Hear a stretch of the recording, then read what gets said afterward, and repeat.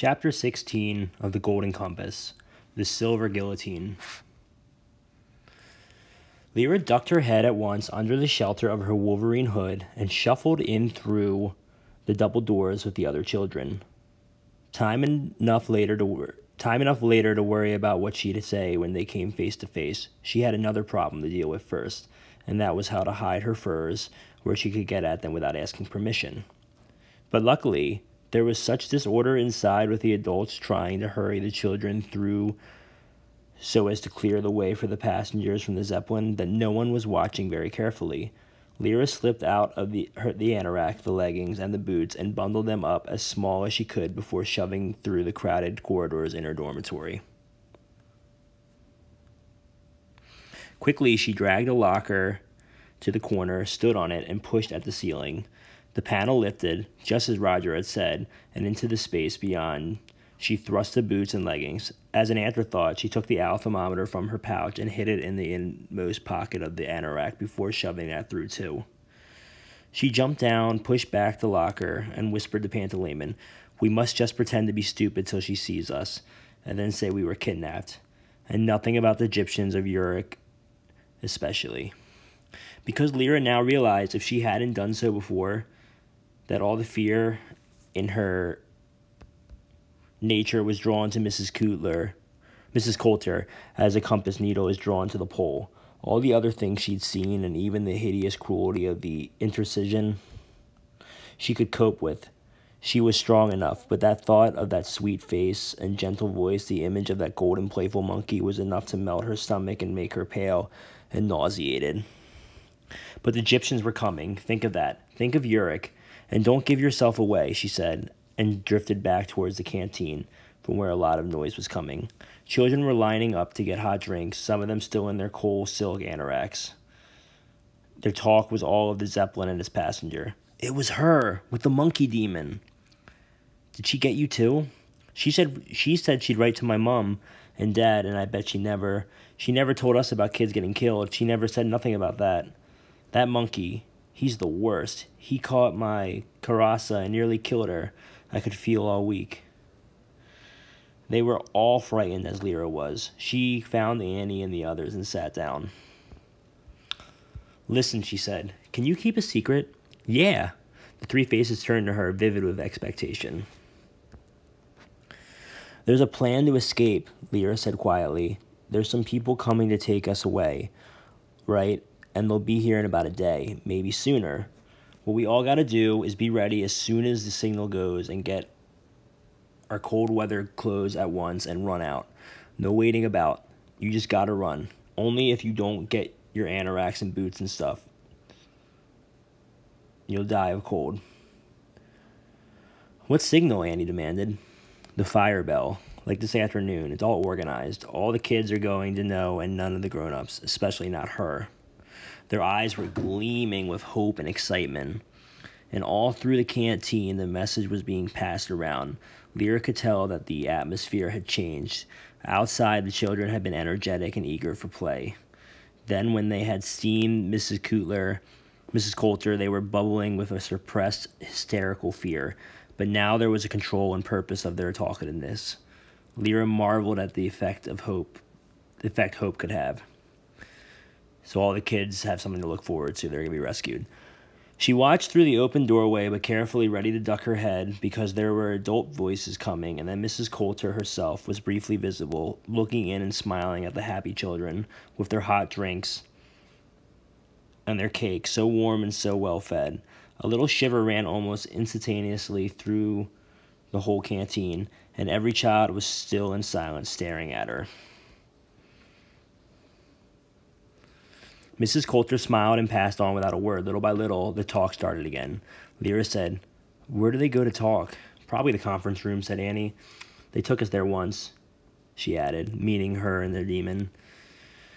"There was about 20 grown-ups there, and one of them was giving a lecture, and I had to stand there and do what he told me, like seeing how far my Kyrillian could go away from me, and then he hypnotized me and did some other things. It's a big room with a lot of chairs and a table and a little platform. It's behind the front office. Hey, I bet they're going to pretend the fire drill went off all right. I bet they're scared of her, same as we are. For the rest of the day, Lyra stayed close to the other girls, watching, saying little, remaining inconspicuous. There was exercise, there was sewing, there was supper, there was playtime in the lounge, a big shabby room with board games and a few tattered books and a table tennis table. At some point, Lyra and the others became aware that there was some kind of subdued emergency going on, because the adults were hurrying to and fro or standing in anxious groups talking urgently. Lyra guessed they discovered the demon's escape and were wondering how it had happened.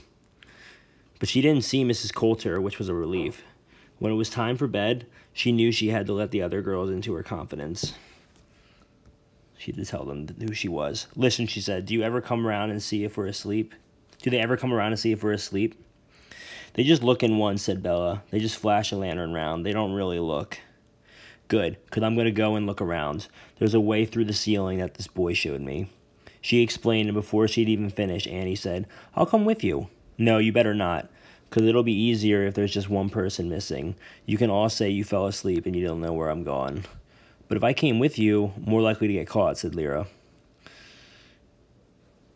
Their two demons were staring at each other, Pantalaimon as a wildcat, Annie's Carillion as a fox. They were quivering. Pantalaimon uttered the lowest, softest hiss and bared his teeth, and Carillion turned aside and began to groom himself unconcernedly. All right, then, said Annie, resigned. It was quite common for struggles between children to be settled by their demons in this way, with one accepting the dominance of the other. Their humans accepted the outcome without resentment. On the whole, so Lyra knew that Annie would do as she asked. So Pantalaimon just kind of like put Carillion, Annie's demon, in his place. They all contributed items of clothing to bulk out Lyra's bed and make it look as if she was still there, and swore to say they knew nothing about it. Then Lyra listened at the door to make sure no one was coming, jumped up on the locker, pushed up the panel, and hauled herself through. Just don't say anything, she whispered down to the three faces watching. Then she dropped the panel gently back into place and looked around. She was crouching in a narrow metal channel supported in a framework of girders and struts. The panels of the ceilings were slightly translucent, so some light came up from below, and in the faint gleam Lyra could see this narrow space, only 2 feet or so in height, extending in all directions around her. It was crowded with metal ducts and pipes, and it would be easy to get lost in, but provided she kept to the metal and avoided putting any weight on the panels, and as long as she made no noise, she should be able to go from one end of the station to the other. It's just like back in Jordan, Pan, she whispered, looking in the retiring room. If you hadn't done that, none of this would have happened, he whispered back. Then it's up to me to undo it, isn't it? She got her bearings, working out approximately which direction the conference room was in, and then set off. It was a far from easy journey. She had to move on hands and knees because the space was too low to crouch in, and every so often she had to squeeze under a big square duct or lift herself over some heating pipes. The metal channels she crawled in followed the tops of internal walls as far as she could tell, and as long as she stayed in them, she felt a comforting solidity below her.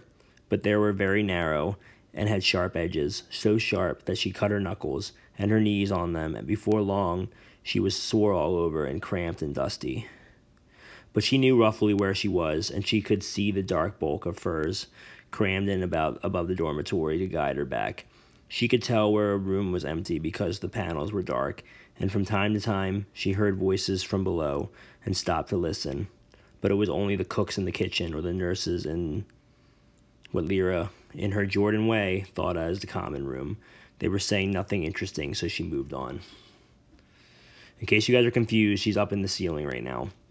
At last she came to the area where the conference room should be, according to her calculations.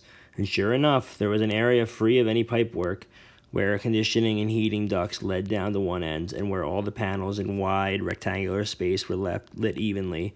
She placed her ear to the panel and heard a murmur of male adult voices, so she knew she had found the right place. She listened carefully and then inched her way along till she was as close as she could get to the speakers. Then she lay full length in the metal channel and leaned her head sideways to hear as well as she could. There was the occasional clink of cutlery, or the sound of glass on glasses. A glass on glasses drink was poured as they were having dinner as they talked. There were 4 voices, she thought, including Mrs. Coulter's. The other 3 were men. They seemed to be discussing the escaped demons. "But who's in charge of supervising that section?" said Mrs. Coulter's gentle musical voice. "A research student called McKay," said one of the men. "But there are automatic mechanisms to prevent this sort of thing happening." "They didn't work," she said. "With respect, they did, Mrs. Coulter. McKay assures us that he locked all the cages when he left the building at 1100 hours today. The outer door, of course, would not have been opened in any case, because he entered and left by the inner door, so as he normally did. There's a code that has to be entered in the ordinator controlling the locks, and there's a record in its memory of his doing so. Unless that's done, an alarm goes off." "But the alarm didn't go off," she said. "It did. Unfortunately, it rang when everyone was outside, taking part in the fire drill. But when you went back inside, unfortunately, both alarms are on the same circuit. That's a design fault that will have to be rectified. Will have to be fixed." What it meant was that when the fire bell was turned off after the practice, the laboratory alarm was turned off as well. Even then, it would still have been picked up because of the normal checks that would have been taken place after every disruption of routine. But by that time, Mrs. Coulter, you had arrived unexpectedly, and if you recall, you asked specifically to meet the laboratory staff there and then in your room. Consequently, no one returned to the laboratory until some time later. "I see," said Mrs. Coulter coldly. "In that case, the demons must have been released during the fire drill itself, and that widens the list of suspects to include every adult in the station. Had you considered that?" "Had you considered that it might have been done by a child?" said someone else. She was silent, and then the second man went on. "Every adult had a task to do, and every task would have taken their full attention, and every task was done. There was no possibility that any of the staff could have opened the door. None. So either someone came from outside altogether with the intention of doing that, or one of the children managed to find his way there, open the door and the cages, and return to the front of the main building." "And what are you doing to investigate?" she said. "No. On second thought, don't tell me. Please understand, Dr. Cooper, I'm not criticizing out of malice, out of hate.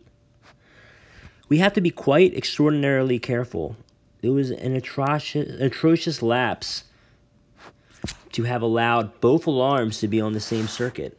That must be corrected at once. Possibly the Tartar officer in charge of the guard could help your investigation. I merely mentioned that as a possibility. Where were the Tartars during the fire drill, by the way? I suppose you have considered that?" "Yes, we have," said the man warily. "The guard was fully occupied on patrol, every man. They kept meticulous records, very careful records." "I'm sure you're doing your very best," she said. "Well, there we are, a great pity. But enough of that for now. Tell me about the new separator." Lyra felt a thrill of fear. There was only one thing this could mean. "Ah," said the doctor, relieved to find the conversation turning to another subject. "There's a real advance. With the first model, we could never entirely overcome the risk of the patient dying of shock. But we've improved that no end." "The Skraelings did it better by hand," said a man who hadn't spoken yet. "Centuries of practice," said the other man. "But simply tearing was the only option for some time," said the main speaker. "However distressing that was to the adult operators. If you remember, we had to discharge quite a number for reasons of stress-related anxiety. But the first big breakthrough was the use of anesthesia combined with the Maestad-Anbaric scalpel. We were able to reduce death from operative shock to below 5%. "And the new instrument?" said Mrs. Coulter. Lyra was trembling. The blood was pounding in her ears, and Pantalaimon was pressing his ermine form against her side and whispering, "Hush, Lyra. They won't do it. We won't let them do it." Yes, it was a curious discovery by Lord Asriel himself that gave us the key to the new method. He discovered that an alloy of manganese, and titanium has the property of insulating body from demon. By the way, what is happening with Lord Asriel? "Perhaps you haven't heard," said Mrs. Coulter. "Lord Asriel is under suspended sentence of death. One of the conditions of his exile in Svalbard was that he gave up his philosophical work entirely. Unfortunately, he managed to obtain books and materials, and he's pushed his heretical investigations to the point where it's positively dangerous to let him live. At any rate, it seems that the Vatican Council has begun to debate the question of the sentence of death, and the probability is that it'll be carried out. But your new instrument, doctor, how does it work? Yes, sentence of death, you say? Gracious God, I'm sorry. The new instrument, we're investigating what happens when the intercision is made with the patient in a conscious state, awake state. And of course, that couldn't be done with the Maystat process. So we developed a kind of guillotine, something that chops off your head. I suppose you could say the blade is made of manganese and titanium alloy, and the child is placed in a compartment, like a small cabin of alloy mesh, with the demon in a similar compartment, connecting with it. While there is a connection, of course, the link remains. Then the blade is brought down between them, severing the link, cutting the link, and they are separate entities, separate beings.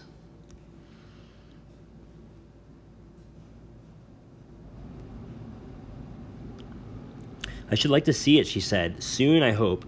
But I'm tired now. I think I'll go to bed. I want to see all the children tomorrow. We shall find out who opened the door. There was a sound of chairs being pushed back, polite expressions, the door closing. Then Lyra heard the others sit down again and go on talking, but more quietly. What did Lord Asriel up to? I think he's got an entirely different idea of the nature of dust. That's the point. It's profoundly heretical. You see, and the consistorial court of discipline can't allow any other interpretation than the authorized one. But besides, he wants to experiment. To experiment with dust? Hush, not so loud.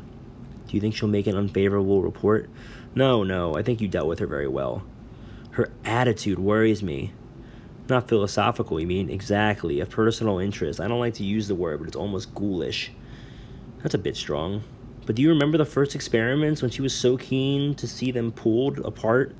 Lyra couldn't help it. A little cry escaped her, and at the same time, she tensed and shivered, and her foot knocked against a stanchion. What was that? In the ceiling, quick!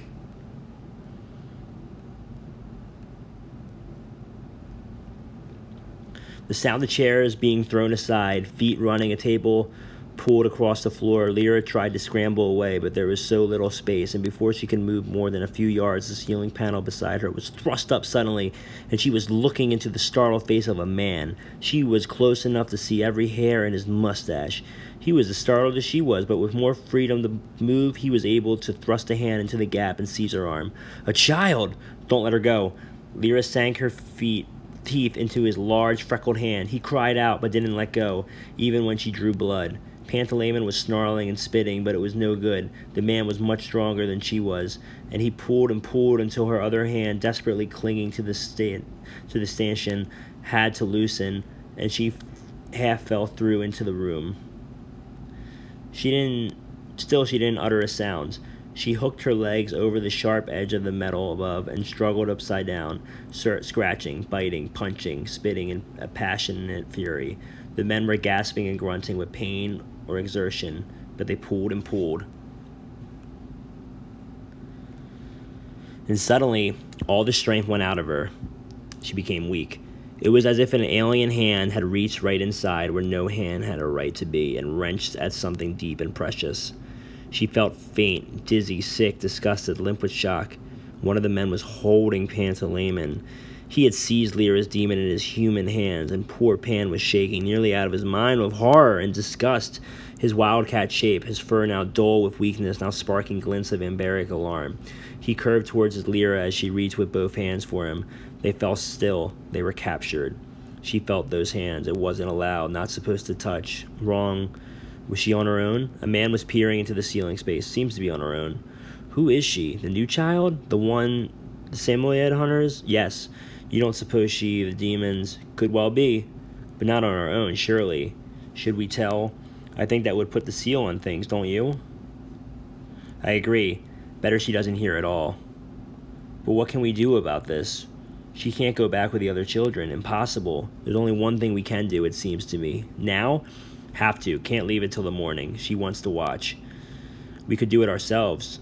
No need to involve anyone else. The man who seemed to be in charge, the man who wasn't holding either Lyra or Pantalaimon, tapped his teeth with a thumbnail. His eyes were never still. They flickered and slid and darted this way and that. Finally, he nodded. "Now, do it now," he said. "Otherwise, she'll talk. The shock will prevent that. At least she won't remember who she is, what she saw, and what she heard. Come on." Lyra couldn't speak. She could hardly breathe. She had to let herself be carried through the station, along white empty corridors, past rooms humming with ambaric power, past the dormitories where children slept with their demons on their pillow beside them, sharing their dreams. And every second of the way she watched Pantalaimon, and he reached for her, and their eyes never left each other. Then a door which opened by the means of a large wheel, a hiss of air in a brilliantly lit chamber with dazzling white tiles and stainless steel. The fear she felt was almost a physical pain. It was a physical pain as they pulled her and Pantalaimon over towards a large cage of pale silver mesh, above which a great pale silver blade hung poised to separate them forever and ever. She found a voice at last and screamed. The sound echoed loudly off the shiny surfaces, but the heavy door had hissed shut. She could scream and scream forever, and not a sound would escape. But Pantalaimon, in answer, had twisted free of those hateful hands. He was a lion, an eagle. He tore at them with vicious talons. Great wings beat wildly. And then he was a wolf, a bear, a polecat, darting, snarling, slashing a succession of transformations, too quick to register, and all the time leaping, flying, dodging from one spot to another as their clumsy hands flailed and snatched at the empty air. But they had demons too, of course. It wasn't 2 against 3, it was 2 against 6. A badger, an owl, and a baboon were all just as intent to pin Pantalaimon down, and Lyra was crying after them. Why are you doing this? Help us, you shouldn't be helping them." And she kicked and bit more passionately than ever, until the man holding her gasped and let go for a moment, and she was free, and Pantalaimon sprang towards her like a spark of lightning, and she clutched him to her fierce breast, and he dug his wildcat claws into her flesh, and every stab of pain was dear to her. "Never, never, never," she cried, and backed against the wall to defend him to their death. But they fell on her again, 3 big, brutal men, and she was only a child, shocked and terrified. And they tore Pantalaimon away and threw her into one side of the cage of mesh and carried him, struggling still, around to the other. There was a mesh barrier between them, but he was still part of her. They were still joined. For a second or so more, he was still her own dear soul. Above the panting on the men, above her own sobs, above the high, wild howl of her demon, Lyra heard a humming sound and saw one man, bleeding from the nose, operate a bank of switches. The other 2 looked up, and her eyes followed theirs. The great pale silver blade was rising slowly, catching the brilliant light. The last moment in her complete life was going to be the worst by far. "What is going on here?" A light musical voice, her voice, everything stopped. "What are you doing, and who is this child?" She didn't complete the word child, because in that instant she recognized Lyra. Through tear-blurred eyes, Lyra saw her totter and clutch at a bench, her face so beautiful and composed. It grew in a moment, haggard and horror-struck. Remember, everybody, Mrs. Coulter is Lyra's mom. "Lyra," she whispered. The golden monkey darted from her side in a flash and tugged Pantalaimon out from the mesh cage. As Lyra fell out herself, Pantalaimon pulled free of the monkey's salacious paws and stumbled to Lyra's arms. "Never, never," she breathed into his fur, and he pressed his beating heart to hers. They clung together like survivors of a shipwreck, shivering on a desolate coast, on an empty coast. Dimly, she heard Mrs. Coulter speaking to the men, but she couldn't even interpret her tone of voice. And then they were leaving in that hateful room, and Mrs. Coulter was half carrying, half supporting her along a corridor, and then there was a door, a bedroom, scent in the air. Soft light. Mrs. Coulter laid her gently on the bed. Lyra's arms was so tight around Pantalaimon that she was trembling with the force of it. A tender hand stroked her head. "My dear, dear child," said the sweet voice, "however did you come to be here?" All right, so that was a pretty exciting scene. Lyra and Pantalaimon were almost separated by that silver guillotine. We'll talk about that in class. It's interesting to note how Mrs. Coulter, obviously the villain in this story, is being very tender and kind to her daughter Lyra. And Lyra does not enjoy her company, but obviously she was just saved by her. So we'll discuss in class what that all means or might mean.